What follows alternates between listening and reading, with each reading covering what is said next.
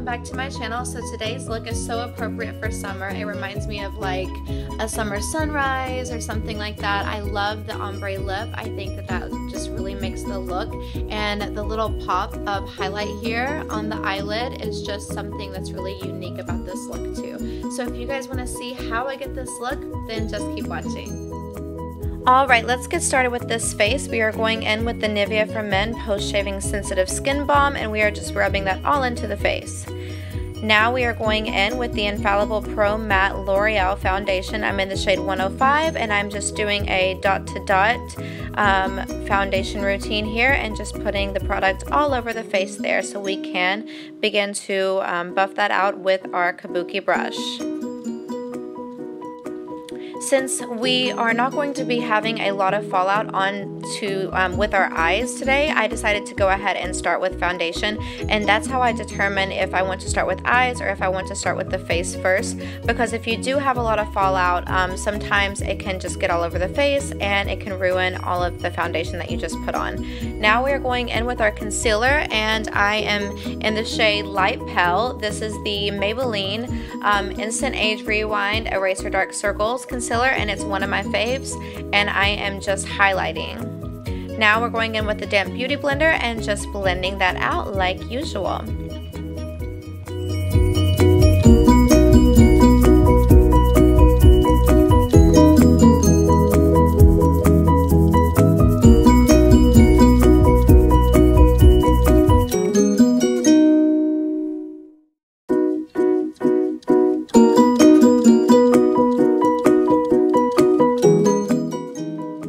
Now we're taking the shade Light palette by Kat Von D, and we're just using the peachy shade over there, and we are just going to put this onto the concealer, this powder here, because it helps us to stay nice and matte throughout the day. And yeah, so we are going to be trying the MAC Prep and Prime.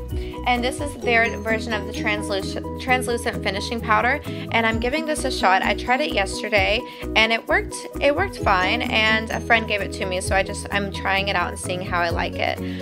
Now we're just going in with a shade that's a little bit darker than the foundation shade, and this is the Infallible Pro Matte 200 in the shade 200 powder, and I'm just putting that over to the face.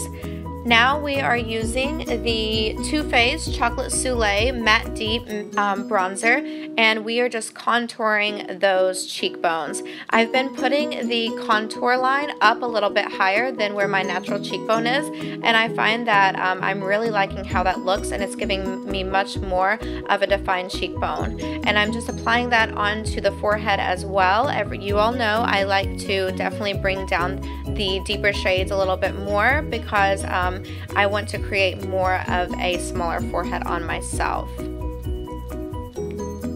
We're taking that very dark deep shade, and we are just going to contour the jawline. I love to contour with powders. I just feel like it gives me so much more flexibility, and so we are just contouring it up today. I wanted a nice contour with this look. And now we're contouring the lip, taking that dark shade, and I'm using a little bit more of a flimsier brush than I usually use on that. The brush is actually a Sigma brush, and it's the E70. I'm also going to use that same brush for my nose contour, because I find that this flimsier brush is helping me to blend a little bit better, and so I've been switching to that lately. So you guys should give that a shot. Once again, it's the Sigma E70 brush. And now we're just contouring the nose. I'm putting a little bit of a line there, making more of a ball shaped for the nose. Now we're taking that light shade in the middle. I know there's hardly any left. I will be buying a new Kat Von D shade light palette soon. God, I hope so.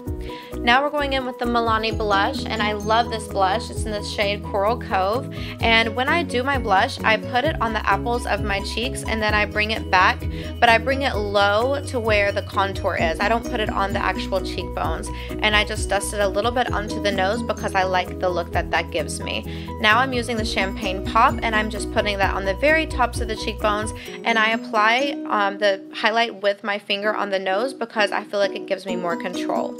Now we're we're moving on to the eyes, and we are going to be using some Scotch tape here. And I'm leaving some space, as you can see, where that lower lash line meets. As you can see that space that I'm leaving there, I'm not bringing it all the way up to the lashes. I'm leaving a little space in there because when we begin to put eyeshadow on the bottom there, it's going to naturally blend in with the shadow that we put on top. If we don't, there's going to be a line of demarcation. We're using the Morphe 350 palette today, and we're using a big fluffy brush. This is my Sigma E40 brush, and we're just going to use that orangey peachy color for my transition shade, and I'm just putting that all over where the crease and the upper brow bone meet, and that is where you want that transition shade to be, my friends.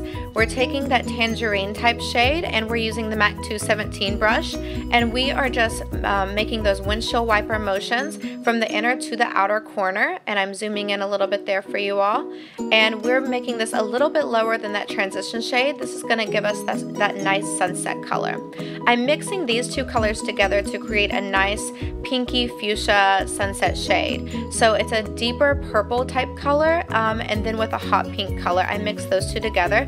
I actually did 2 taps into the pink and then 1 tap into the dark each time whenever I would reapply to get pigment onto the brush, and that's when I found I had that perfect shade for the color that I wanted. So we are just putting that into the crease, and we're actually putting a little bit onto the outer corner of the eye and the eyelid as well, and just making sure that you are putting it onto that tape as well, because that's what's going to help give you that line whenever you do take the tape off. Whew, I need to breathe and slow it down a bit. So anyways, we're putting that product onto the crease, making those circular motions and making sure we're getting a nice blend.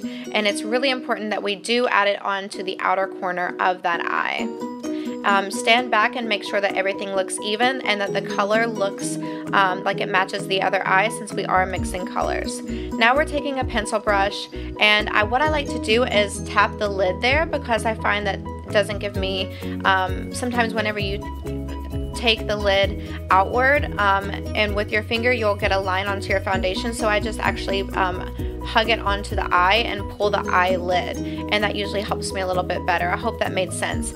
And now we're taking this pencil brush, and because it's a little bit more precise, and we're putting the same colors that we did before onto that inner corner of the eye, and we're just bringing it in there, and we're leaving some space in the middle there for that little pop shade that we're about to add. We are using some eye drops there, and I went ahead and dampened the brush with those eye drops, and that's just going to help us get more pigment and less fallout. And we are taking that nice pink champagne color. I've really been into this color this summer, and we are just applying this. I'm tapping it onto the eye more than smearing it onto the eye, and I take different motions, and as you can see, I'm bringing it up, I'm bringing it side by side, and we're making it go a little bit onto that crease as well, bringing it up a little bit higher than you would normally think. We're mixing those same 2 colors together, and I'm taking the MAC 217 and I'm just kind of blending that out, because even though we do want it to pop, we still don't want there to be a super harsh line. So we're just blending that out and a little bit more onto the crease as well, so we can get a nice, beautiful blend.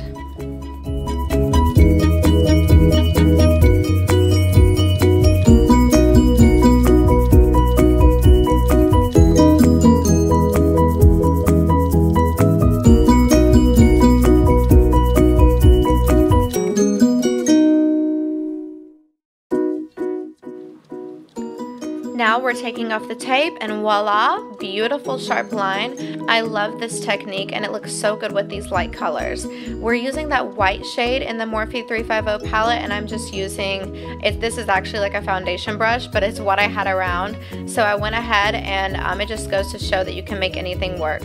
And now I'm blending that out. No excess product is on that brush, and I'm taking that coral shade with my pencil brush, and I'm going to be putting this all underneath the eye.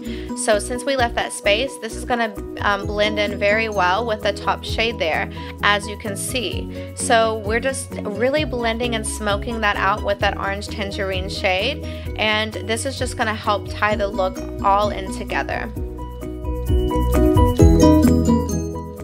Okay, let's get started on the eyeliner. I'm using the Maybelline gel liner in the shade Blackest Black, and this is their gel liner. So I'm using my Sigma brush. This is one of my faves. It's the E05. It's a marvelous brush. This is my perfect match.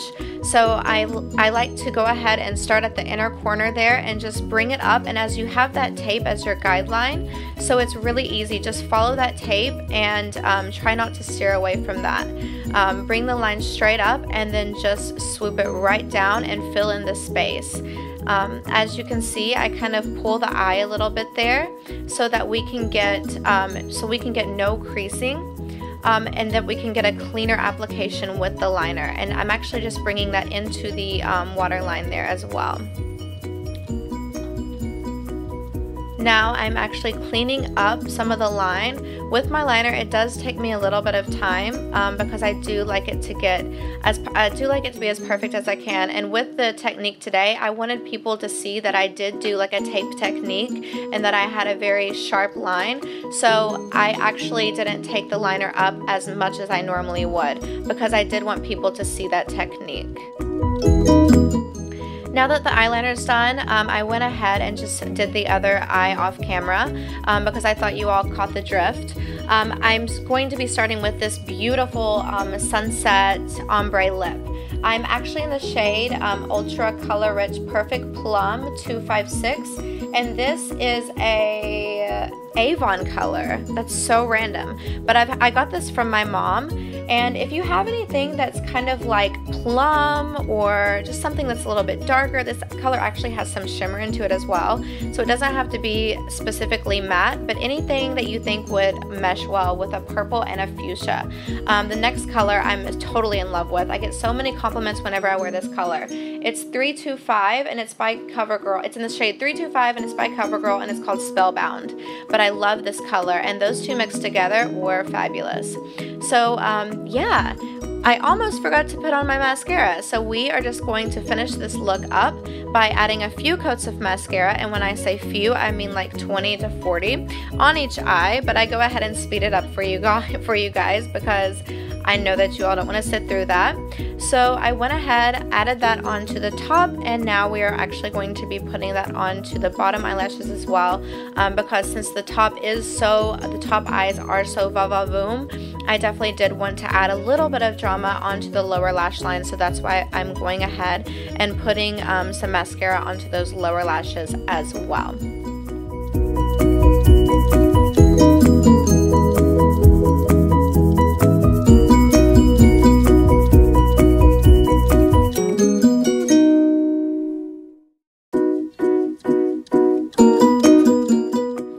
So I hope you all liked this tutorial.